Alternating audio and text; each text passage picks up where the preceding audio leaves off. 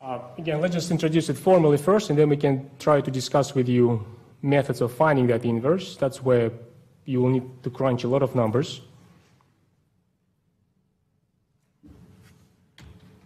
Again, I will do it formally, and formally we do inverses only for square matrices. That is what reflected in my choice of an indices here. You see n and n, the square matrix, the same number of rows, the columns and the rows, the number of rows and the number of columns is the same, and is an integer. Again, I will need the symbols for my entries, and I use my regular convention. Little a will represent the entries of matrix A.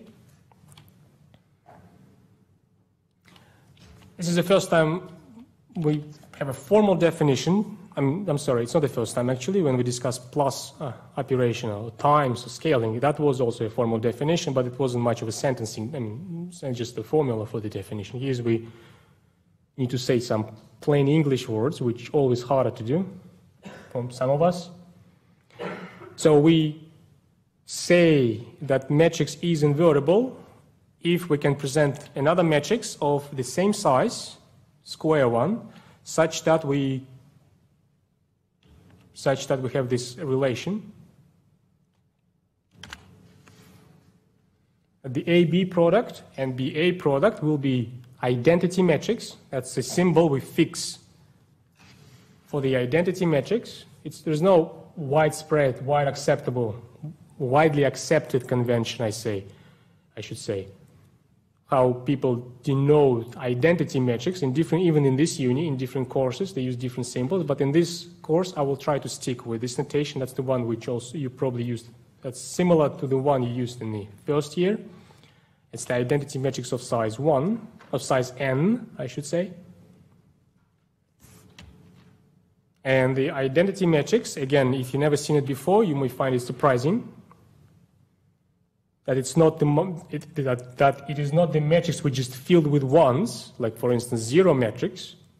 If someone asks you what the zero matrix is, even if you never saw it, your first guess will be the correct one. Seems like a natural thing just to fill the matrix with zeros.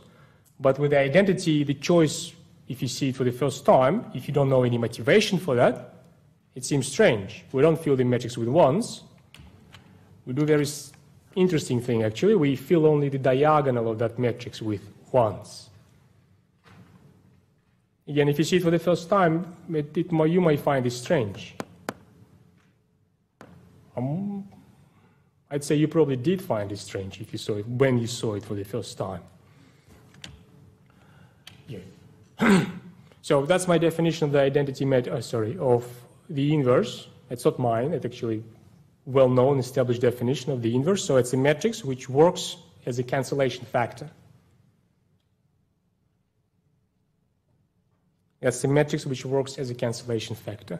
Actually, speaking of the identity matrix, the reason for this choice, if you don't know it, the only and the most significant motivation for this choice of the identity this way is that if you multiply any matrix by the identity from either side,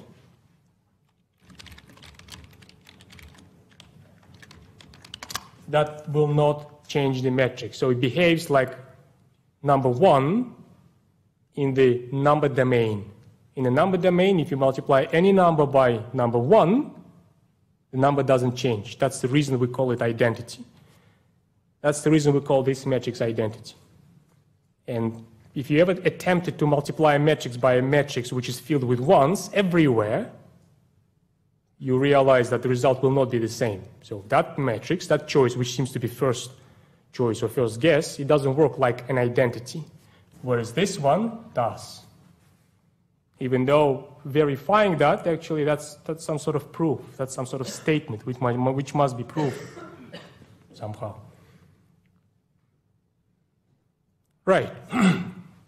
So the reason for the inverse again, it's the inverse, it's the matrix which works as a cancellation factor for original matrix A.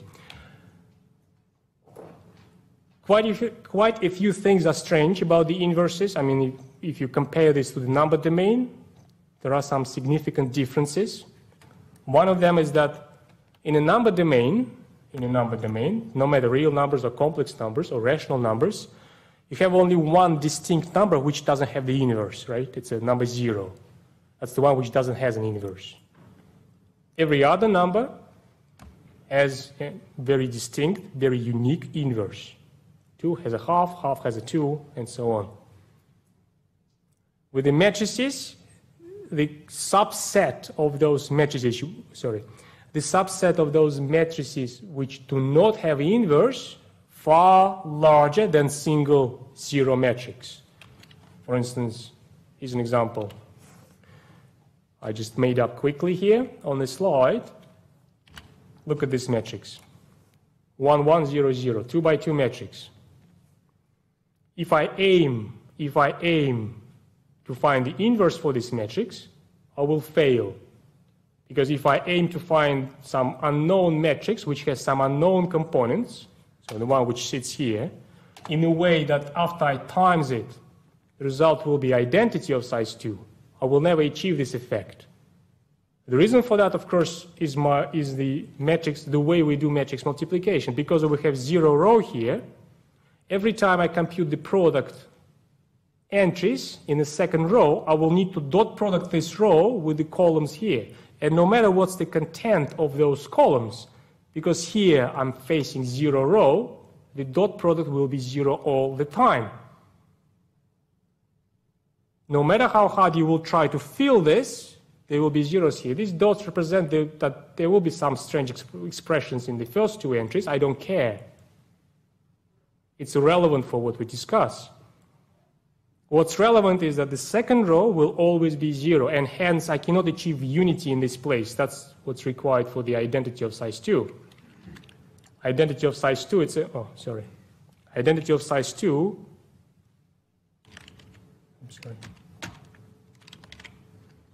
it's a matrix of this structure. 1, 0, 0, 1. Yeah, that's the identity of size 2. Because of this effect, this 0 row does on the product, no matter what you do here, it's absolutely irrelevant. This 0 row vanishes rows. This one will never happen here. And hence, this matrix cannot have an inverse. That's the simplest way to argue that. So this is one of the features which makes matrix multiplication significantly different to numerical multiplication. Hence, the experience you had there, when you transfer this to matrices, it should be done carefully. It's a new object, new operation for you. Well, the second, of course, distinct feature, which is not present in the numerical domain, is that your product is not commutative, of course, as well. So you cannot change the order of factors arbitrarily without affecting the result. Yeah, I mean, this is less relevant. It's the content which I put on the slide as well. It's like a one-sided relations. It's less relevant to the inverse, but I just open it for you. Sometimes you may have these relations in one side only. Like, for instance, in this case, you see I chose these 2 matrices with such content and such content. If you do the product, the result will be 1, which is the identity matrix of dimension 1, of size 1. Hence, this seems to be acting like an inverse. I mean, the second factor seems to be acting like an inverse for the first factor, right? Product equals identity. But if you attempt this product in the other way, this is no longer the identity. If you multiply it in the other way, the result will be this strange matrix, which is not identity of size 3. So this is another point which tells you that identity matrix, it should work before you claim that something is an identity. People have to verify both ways. One way sometimes not enough.